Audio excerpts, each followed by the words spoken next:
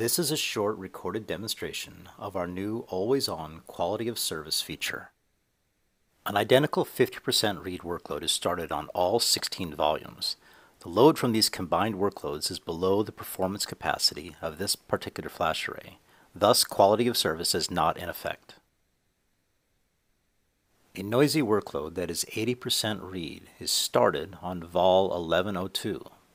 Even with this additional workload, the load from these combined workloads is still below the performance capacity of this particular flash array. Thus, quality of service is still not in effect. Notice that the workload on vol 1102 has changed, but the latencies on all the volumes are still about the same. Next, we start a second noisy, 70% write, 512 kilobyte IO size workload on vol 1101 that we know will push this flash array over its performance capacity. Quality of service automatically begins. Notice the latencies on the two noisy volumes, vol 1101 and vol 1102, increases as they are autonomously throttled by quality of service.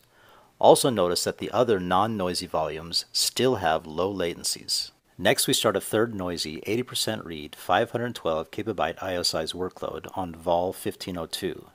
Notice that now the three noisy volumes are being autonomously throttled by quality of service, but the non-noisy volumes still all have acceptable latencies. The second noisy workload now finishes. However, the combination of the first and third noisy workloads is still pushing this flash array over its performance capacity, so quality of service is still in effect. Notice that the latencies on vol 1101 decrease, vol 1102 and vol 1502 are still being autonomously throttled by quality of service, and the rest of the volumes are all still experiencing acceptable latencies. Now the third noisy workload finishes. The load from these combined workloads is once again below the performance capacity of the flash array, and thus quality of service is no longer in effect. Notice that although the first noisy workload is still going, the latencies are all now in acceptable ranges. Now the first noisy workload finishes. Notice that now the original workload on all 16 volumes is all that remains. Thank you for watching this short recorded demonstration of our new always-on quality of service feature.